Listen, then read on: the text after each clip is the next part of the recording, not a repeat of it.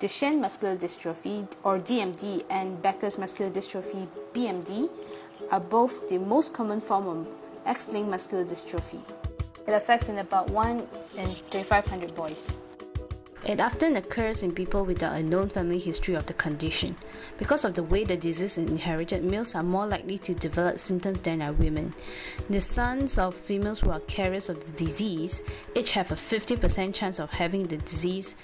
The daughters each have a 50% chance of being carriers. The mutation occurs at the short arm of X chromosome, locus 21, band 2, a gene that codes for the dystrophin protein.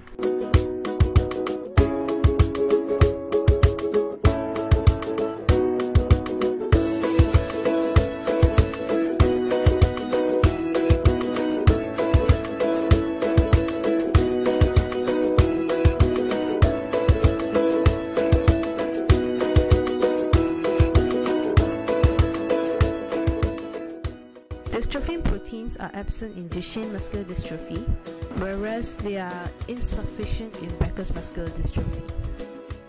DMD-affected children are normal at birth. As time progresses, the symptoms worsen. Children with DMD usually have trouble moving around. They have trouble getting up, running, walking, and they usually fall down frequently.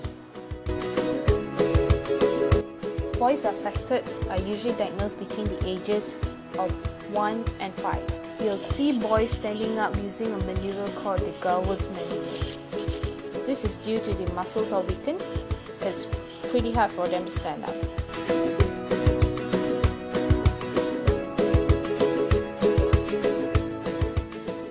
As time progresses, the distal muscles become progressively involved and muscles may exhibit pseudo-hypertrophy.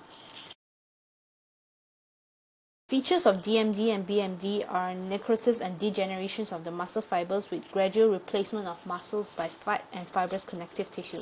The muscles may seem huge, but they are actually weakened. You'll see some of the boys walk on their toes a lot. This is because of the Achilles tendon is tightened up. Kids with DMD don't have muscles that function like they should. In the early stage, they need support to help them walk. As they approach adulthood, they'll be wheelchair dependent.